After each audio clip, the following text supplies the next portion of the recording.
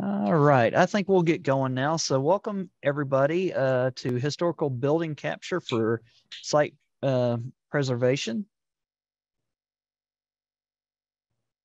Today's town hall will be presented to you by BIMbox, the fastest production PC ever built. All of our technical specialists run on the mobile versions of the BIMbox for all of our point cloud, Revit, and rendering needs.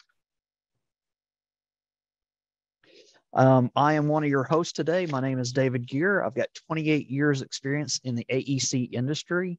I've been a CAD manager, designer, virtual design construction coordinator. I've been doing AutoCAD and Revit. I just recently retired out of the Army Reserves. And I also specialize in augmentation services where we augment your staff, and we do Revit modeling, construction documents, renderings, and family buildings. And with that, I'm going to turn it over to my co-host, Jean.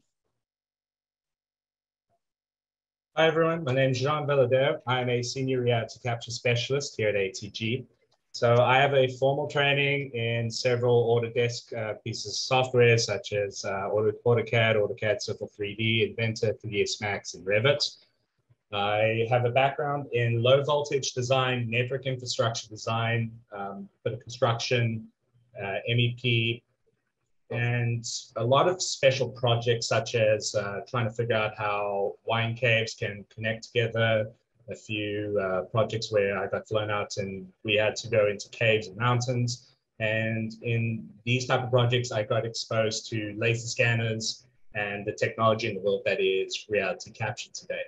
I've worked in multi-collaborational teams, having to figure out how to make deliverables so that every organization within the collaboration can utilize the deliverables. So I can bring point clouds into Revit, 3ds Max, game engines, turn them into mesh, film photogrammetry, make them look pretty for the clients. And basically, I just learn new ways of taking reality capture and bringing it out to the world. One of my biggest things about reality capture is historical site preservation. I'm a big advocate of preserving culture and the way things are done. And laser scanners gives me that opportunity to do that and preserve this data so that it's never ever lost. And this is one of the sites that needed a little bit of, it needed a little freshen up. So basically, we're going to now just give a little bit of a history on the site. So the Hall of Philosophy, it was first built in 1879. The problem was that it was built out of wooden columns, painted white, made to look like some Greek pantheon thing. But unfortunately, they realized shortly after it was built that this current structure was not going to last long. The whole point of this was to be a monument for people to come back to and have memories and really just, let it stand the test of time. So Albert Kersey was chartered to make the second iteration. This time, the columns were made out of solid concrete. They were Doric style, 16 columns to support the weight of the roof. The floor was poured in 1905. And you can see on the right-hand side of the slide, there are 51 little segments on the floor. This is going to be a little bit important later.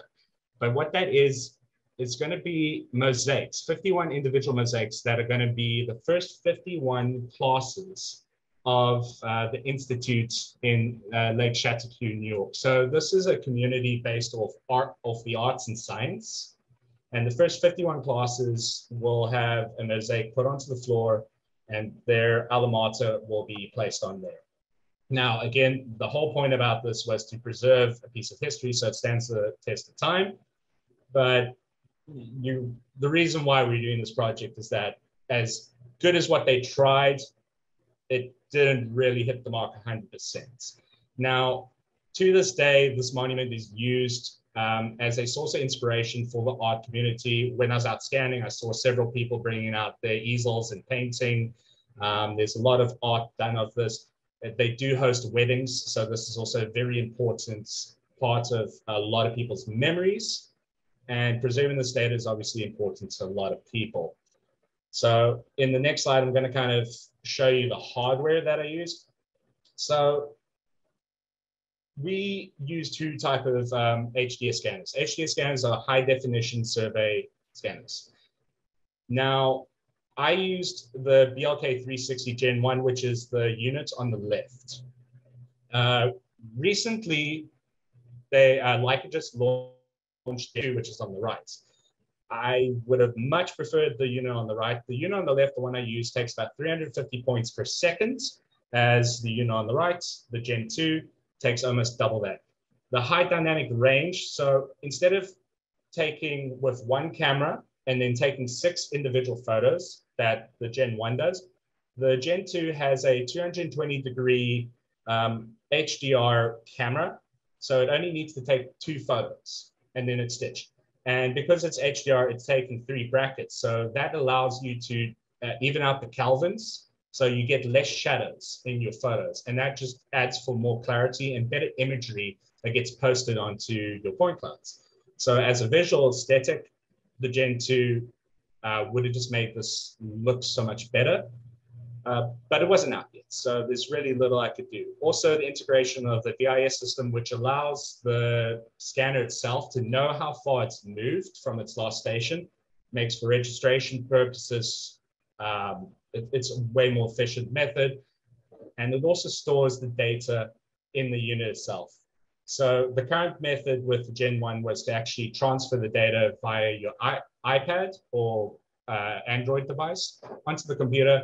Now you can just plug in a USB-C cable straight into the 360 and it transfers straight onto your computer. It's so much quicker. All the data is there.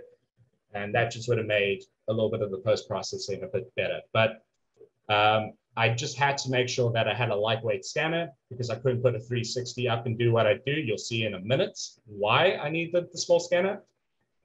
But this is basically what I needed to get. I needed to get the scanner up into the trusses. I needed to get all this intricate detail between the columns. They wanted to find out what are the gaps between these pieces of wood. What type of styles were used? Was there any alterations? Did somebody just like kind of duct tape something? You know, like they needed to know everything in there. This data was going to go out to specialists in wood columns and historical sites. And they needed to find out how to like really fasten this together so that it didn't get pulled apart. And then the next slide, you're going to see the first massive obstacle. It's 21 feet, nearly 22 feet from the floor to those. I cannot bring a lift in here. There's 2 reasons for that. One, this beautiful monument is a giant wind tunnel. Any lift in there would have made too much vibration and movement. And there's no way I would have made the data accurate. Second of all, there, coming back to those 51 mosaics, any lift driving over that would have ripped those mosaics apart. Now, my only other option, I don't have a 22-foot tripod in my backpack. I wish I did. There's just no way I can really fly around with that because we do fly. I'm located in California, and right now I'm standing in Albany, New York. I have to fly around the United States. I can't carry a 22-foot tripod with me. I was lucky enough on this project, however, to get a 22-foot ladder. Now, what am I going to do with a 22-foot ladder? Well, I'm glad you asked. Call it a little bit of temporal insanity is what I kind of pleaded when my boss saw these photos, because I duct taped and basically used a little bit of zip ties, and I strapped a tripod onto a 22-foot extendable ladder. It's kind of an investment. It's also another reason why I didn't want to put a $80,000 RTC. But, you know, some days you just got to do what you got to do. So I just read the comment. Someone just said exactly what I just said. But this was the only way I could actually get that scanner up into the trusses without having to worry about damaging the site, well, not nearly as much, and how to navigate going over those mosaics. So you can see on the left-hand photo, there are some of those mosaics. And they already have been ripped up because there was an audio visual company that came out and they had to roll some stuff in there. And a few of those mosaics popped out. Now, again, the whole point of this operation is to just preserve the data. And I have a special tripod with me that allowed me to kind of fasten it a little bit, but a little bit of duct tape and zip ties. I assured everybody that the scanner came back fine. Everybody is okay. And with a little bit of post-registration, as you can see, the point cloud actually came out extremely well. There is a little bit of, you can see there's some whiteness underneath the columns, and that is just from not being able to have HDR. Now, going back to if I had the Gen 2, I would have had the high dynamic range, which would have evened out the kelvins, and then I wouldn't have that white blur out at the bottom. Did I have any issues registering the scans from ground level and up there? I had a little bit of issues, but I kind of went more onto the overscanning side. And I did make another scan that was like on the column, on the Borg style columns to kind of link them up. But you are standing between the columns. So I had to really make sure that I had my triangulations right because I couldn't reach that middle column. So I had to really scan around the perimeter, and there is like those big partitions in the middle. So yes, registering was a little tricky, but obviously if I had the VIS, that would have made that so much better. But again, I didn't have the Gen 2 at the time. What is your workflow of getting the point clouds from processing to Civil 3D? Oy, man, that is that's a big kettle of fish you're asking there, Mr. Hood. Michelle, sorry. I usually use a piece of software from like it's for 3DR. So I like to take the point clouds and put them into 3DR, and then I condition them that way, and then I do my subsampling. So instead of having like several gigabytes of information, I will have just a couple, at most, a couple of hundred megabytes. That's a webinar in itself, but that's probably a good idea for a webinar next time. We'll probably come to that one. Now, just kind of back to here. After I'd finished scanning, I brought this into Recap, and I conditioned it, and I got it ready for Revit. Once it was ready for Revit, I got the final little check, quality check done, and then that was handed to David, and then David took over the project from this point on. David, do you want to kick it off? Absolutely, John. I'm actually typing in for Michelle to have one of our Civil 3D specialists reach out to that person on that. They may be able to answer the question a little bit better than you and I, because I am not a Civil 3D specialist. I am one of our architectural specialists. So you don't want me answering Civil 3D type questions. Yeah, I've been working with that workflow with Terrence. We've got it down. It's a massive amount of subsampling. You just need to know how to. There's two ways of subsampling. There's spatial subsampling, and then there's resolution subsampling. You would prefer to do spatial opposed to resolution, which means it's amount of points spread apart from another. As resolution, it kind of acts like a spiral peeler, where it peels away a spiral of information. So you prefer to do the spatial, and that's why I like to condition my point clouds in 3DR before they go into Civil 3D. And Terrence and I have actually got a really good workflow where we can take several terabytes of information and condition that down to several pieces of 100 megabytes, and he gets the tins done with that information. So it is very possible. It's still very new on our plate right now. And typically, we will take that from Civil 3D and do our terrains in Revit. So that's kind of the next flow. If you're going from that to the architectural side, we'll take whatever they've scanned from and brought into Civil 3D and bring and created their 10 surfaces and their terrains. And then we bring that point data into Revit. And I know we can also bring Jean's point data from the point into Revit as well and create topo surfaces. I just not have done it. That sounds like, Jean, that sounds like something you and I need to do for the next webinar. So speaking of that, so the goal of this project, like Jean was saying earlier, is to preserve that, but is also to do some structural analysis on those existing conditions.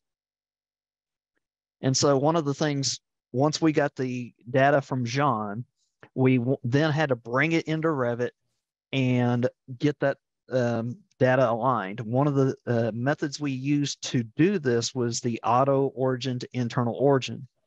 This method allowed us the point cloud and Revit to align easier. Then we used traditional methods to straighten and move the point cloud to the correct level.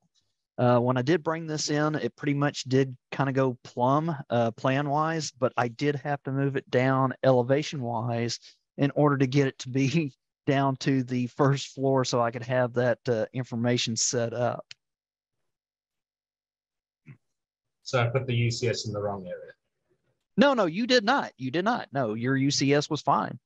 Everything came in perfect. It just typically from your scans, John, we always have to adjust the level because we don't know what the level is until we get your data in. Once we get your data in, then we adjust for the level, and that may be a different workflow that, hey, Dave and your team, I set this at 100 when I did the scan. So if you set your level 1 to 100, everything should come in at the correct level. So, and it's just, again, like we're doing here, it's the communication and sharing that information amongst us teams and our families that's out there listening right now on the internet. So some of the unique challenges we had for this was, one is the truss system itself. Just as Jean was saying earlier, it was a very non-standard, containing ornate wood supports and carvings. I remember seeing carvings in there. Now, did we do all the carvings? No, we just got the main support system in there and was able to do this. One of the methods we had to do in here was to do model in place. Because it was not a traditional structure system, I could not use the standard Revit trusses or beam systems, especially with the scan data that was provided to me from Jean. There's just really not an easy way to capture the minute conditions that the client wanted to be able to come in and do this. So one of the other challenges with this truss system is, you can see here in the truss section how the middle support had different tapering wood, different vertical structures that allowed us to, support those elements. So you can see on the left there's the scan data with the model, and then you can see on the right that's just the model elements itself. Yes, things will look crooked. You know why? Because they truly are in the real world. They truly are crooked. And if I come to my next one here, the middle support here, as you can see, it was twisted. This middle support had a twist of 2 to 3 degrees. Now, could that hurt the structure? Maybe. I'm not a structural engineer. That's what the structural engineers are there for. Is this 2 to 3 degree tilt going to suffer or take the structural integrity and make it worse? All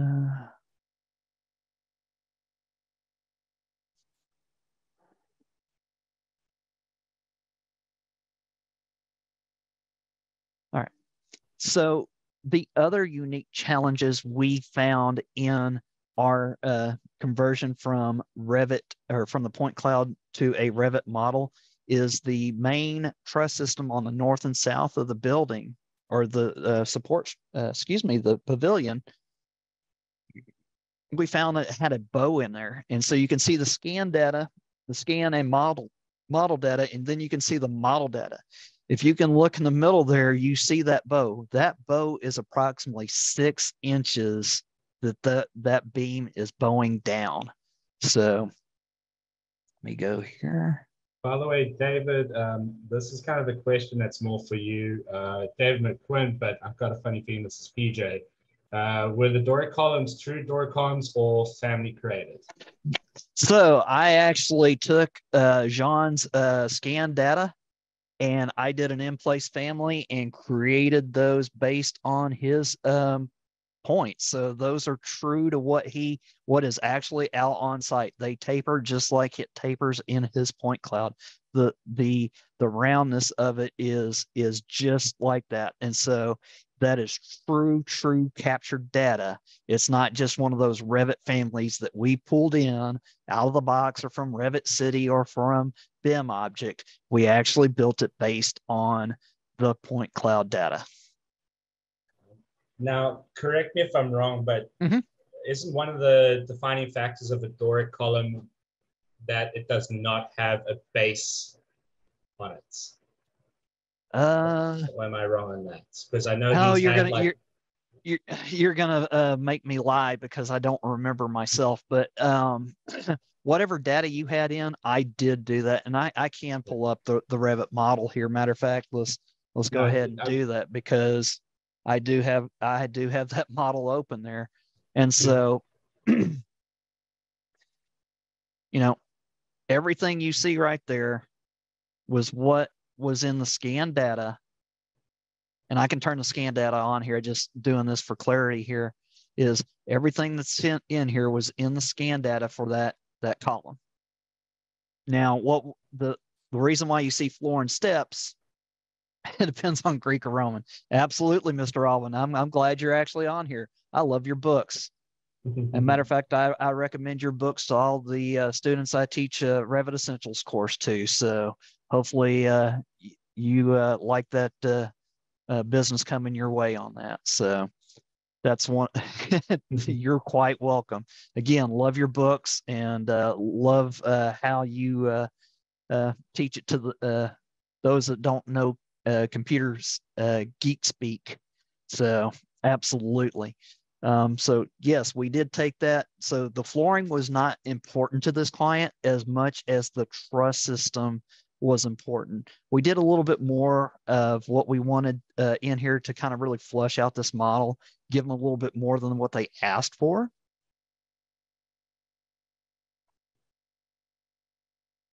So the question was the bow at the end of the truss part of the design, or did it settle? You know, honestly, I don't know, but I will tell you, I just looking at the scan data and the photo globes that Jean provided for me, it was a bow in the structure itself. It was not part of the design. So there either was some settling or just the different being exposed to the elements probably caused that bowage in there. But also too, I'm going to spin the model around here. You'll notice that there's only 4 columns on either side of the east and west. And I said north and south. I was thinking plan north and south. So on there, you see there's 4 columns. So in between there is where the sag is. There's not enough support there. But the ones that have 6 items, I noticed there was little to no sag on those beams. But on the trusses on the ends, there was sagging in there up to about 6 inches.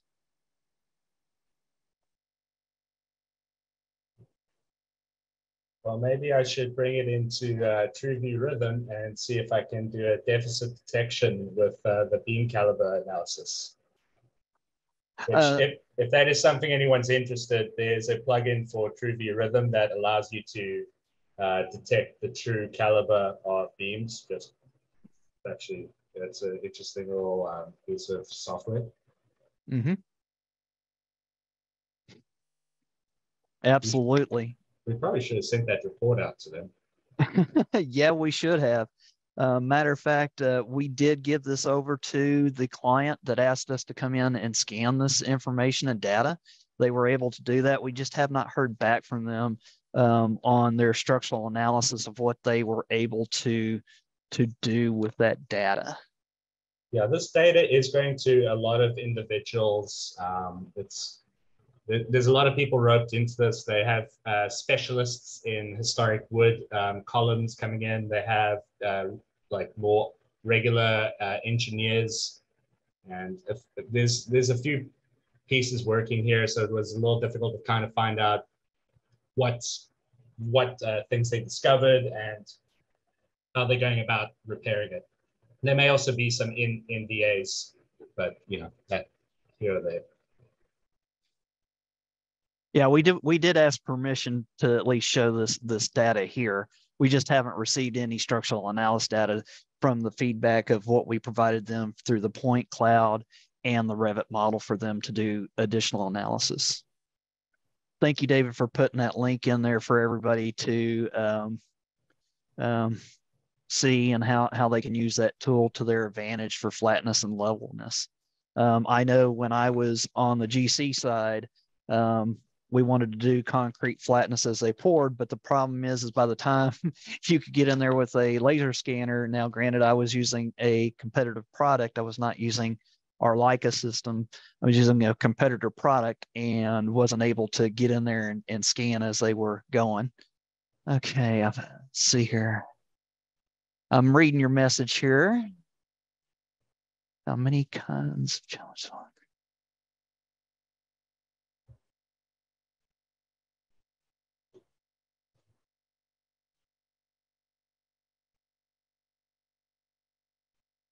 Absolutely. I just, Mr.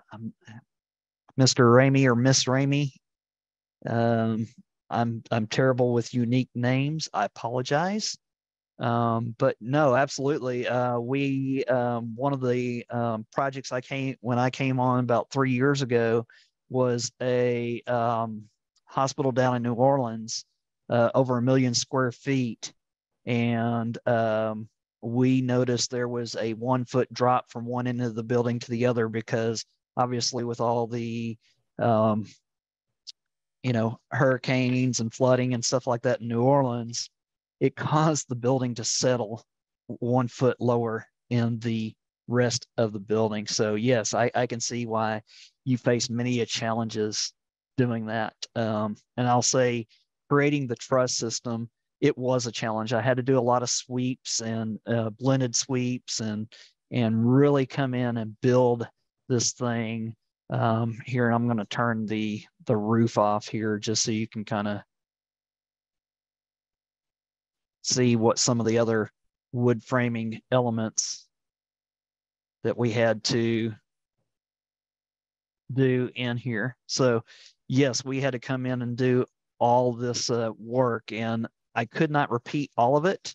Some of it I could repeat, but then I'd have to go in and twist these elements. And yes, I'm glad I said miss. So yes, I'm hoping this answers your question too, ma'am. So, or I think you were just putting a statement out there, and I'm glad you're sharing that with the group because yes, this is a town hall. We don't want to be the only ones speaking. So if you've got some more information, you want to share something with us, put it in the questions or in the chat, and let's talk about it because that's what we're here for. Yes, we're the experts, but we also like to hear from our peers out there from coast to coast and around the world of what items you're running into and what solutions did you come up to solve your issues with, these crazy solutions like Jean had, trying to get this historical data in here, and he couldn't damage the floor whatsoever. Or reach the top. Now, she was saying that the floors were out of whack. Mm-hmm. Now, if you think there's a hotel on this institute that's on the lakeside shore, and it was built in the mid 1800s, and I'm pretty certain it doesn't conform to any modern day standards. The wraparound porch in the front, the level floor wouldn't even meet ADA standards for wheelchairs. It is a floor that's supposed to be level has more than a 7-degree ramp on it in some places. Now, if we ever had to go and scan that historical hotel, David, I'm sure you're going to need to go have a holiday before or after, maybe even in between. Yeah, I was going to say in between. I don't know. There's some people that did come in late and maybe people that dropped off, but John asked me, how long did it take me to model this? Once I got his point cloud in and settled in, we track our time on different projects, and I went back in our tracking, and I logged about 13 hours of work doing this pavilion and making all the in-place families based off the point cloud data that John had provided me. And John, you said it took you 13 hours to drive to the location. Yeah, well, this week was nuts because I had to land in Chicago on Monday, and then I had a job in South Bend on Tuesday. Then I had a job in Cleveland on Wednesday, and then Thursday I was in Lake Chateauguay, New York, and then I had to fly back on Friday. So I had to drive all the way from Chicago to here. So they always send me. I think that's probably one of the other reasons why no one gave me any stick about duct taping a expensive measuring instrument onto a extendable ladder, is because by that time I just had enough, and I'm like, I will take whatever abuse you want to give me afterwards. I just got to get this job done. Joe, I like your comment here. You know, you scanned some ruin sites. I'm curious which ruin sites, and definitely get that degradation. Two Guns, Arizona. Okay, all right. And degraded random collection points. Absolutely. Oh, okay. Yes. Love it. The Navajo and Apache ruins. I did not know that was in Two Guns, Arizona. I'm learning something new, and we actually have an office in Arizona as well. I'm at our corporate office in Arkansas, and John is out of California, so we're coast to coast. So, Joe, you're saying you're struggling getting accurate mesh. Are you trying to get mesh from point clouds? And if you are, what laser scan are you using?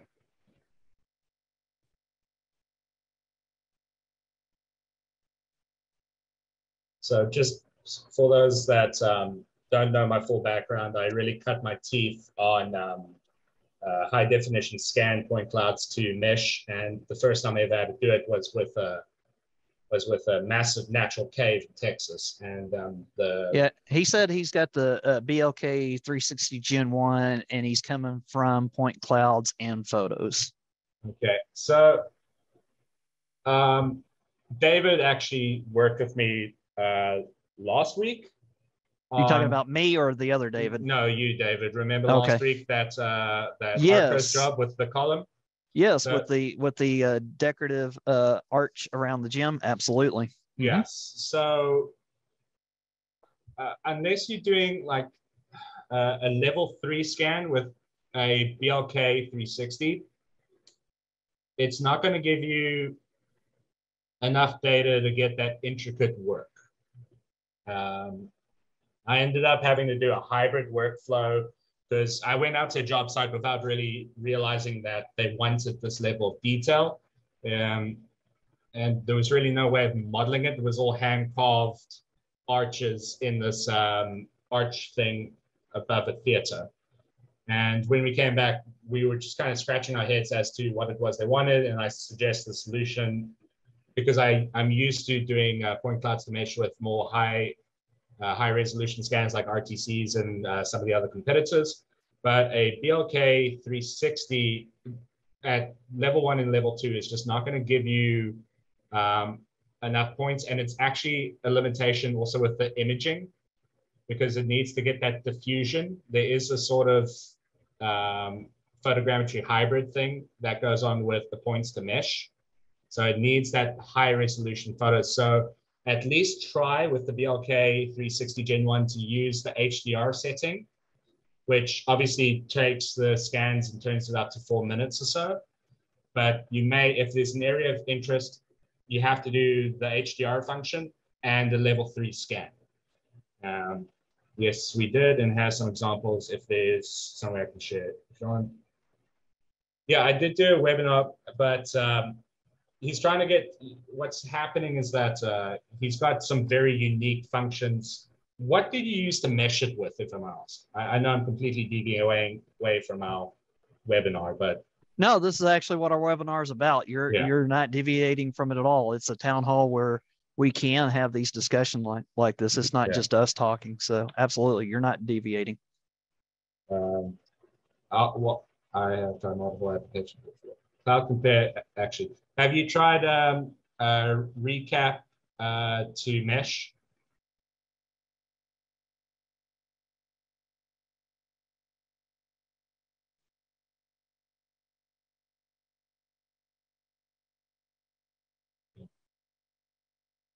All right. Also,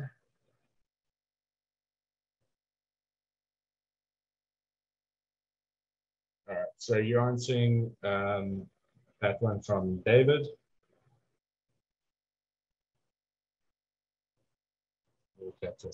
Yeah, that is the problem when you need to send out multiple passes. It does cost some credits. There is something called Mesh Mixer that will allow you to do that for free. It's just not going to give you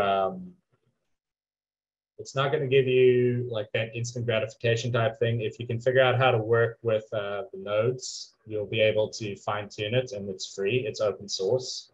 It's called Mesh Mixer. You could try that one out if you'd like. But really, what the limitation is that the BLK 360 just doesn't have that level of accuracy that something like the RTC. So if you are scanning some historical sites that have some very intricate data, you may want to have a more of a precision tool.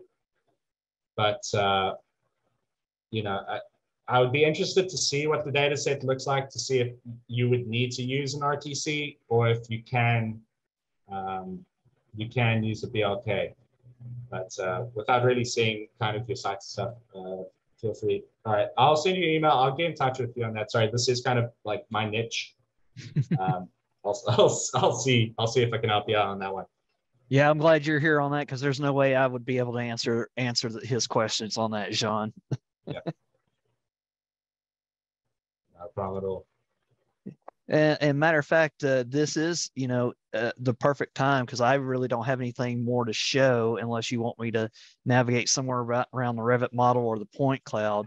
But I don't have anything really more to show as far as what we did with this particular project.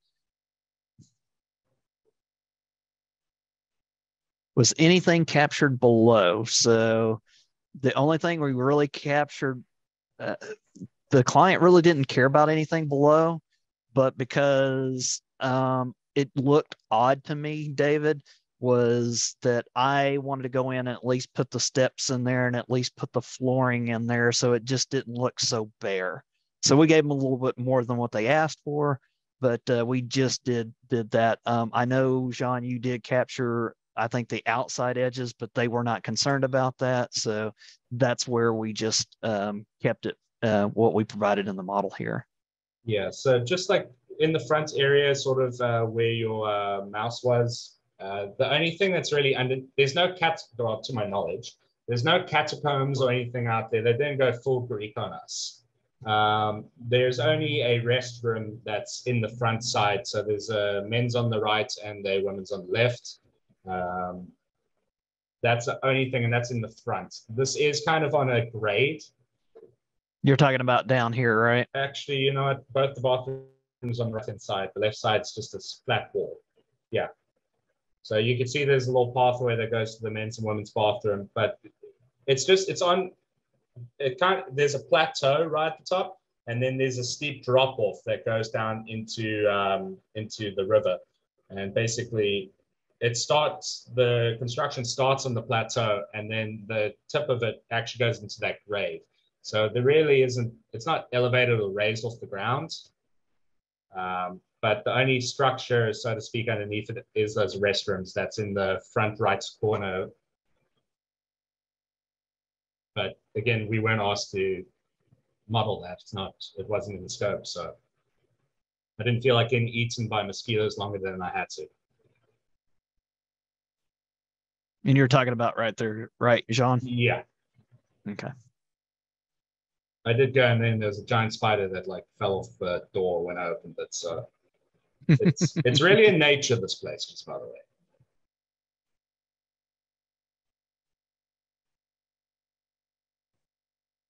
So are there any more questions?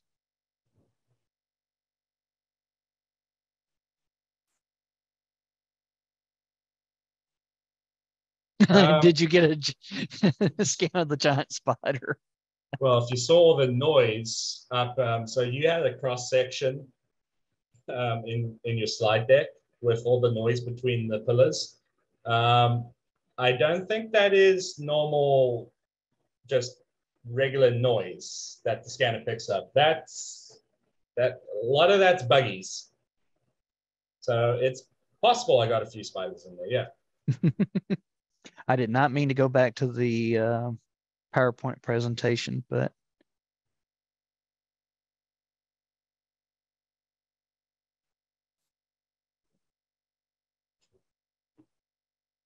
yeah, no, Jean and I will stay on for any more questions. We definitely thank you for your time. And hopefully this was very educational and benefit for everyone that was on the call today. And if you know of some coworkers or fellow colleagues that just couldn't make it, feel free to go to our YouTube channel and make sure they get a chance to come view this. Again, thank you everyone for your time today. And if anybody hears or knows of, off the cuff project that's out of the norm, a historical site, a one-off, and you need to figure out how to get it into a model, and you just don't even know where to start. Dave and I, we've done this a few times. Feel free to reach out to any of us, and we will do our best to answer and facilitate. And as ATG's Reality Capture department has its own scanning service, and we have our modeling service, we could, if not tell you how to do it, we can do it for you. You could commission us to do it. So. And also, if you are interested at learning more about the hardware and some of the processes that we use, I will put in the David McQuillan, could you put your email in there? So you could reach out to David if you've got any questions. You'd like to develop your own reality capture department, you can reach out to him, and yeah, we can get you started. And you may even have David Gear or myself kind of showing you how to work with point clouds in your own workflow. And if you need those point clouds turned to a Revit model, please reach out to your local ATG sales rep, and they will get you in touch with either myself or someone else from my department so that we can help you with that, because it doesn't have to be from our scan team. We would prefer it from our scan team because they rock and they know what we're really looking for. So yeah, it's fun when you get a big point cloud and you have no idea what to do with it, right, David? Absolutely. We've had a few of them. So I love the way you guys scan, and when I get stuff from other people, I'm going, yep, nope, our team would have done it a lot differently, and I would have had a little bit more better data than what was provided to me. But with that, again, thank everybody for your time. We'll give you back some more of your day there. And again, if there's any more questions, we'll stay on the line here. But again, thank you everybody for attending this town hall today. Hey there, thanks for tuning in. If you like this video, make sure to subscribe and check out some of the other content on our channel.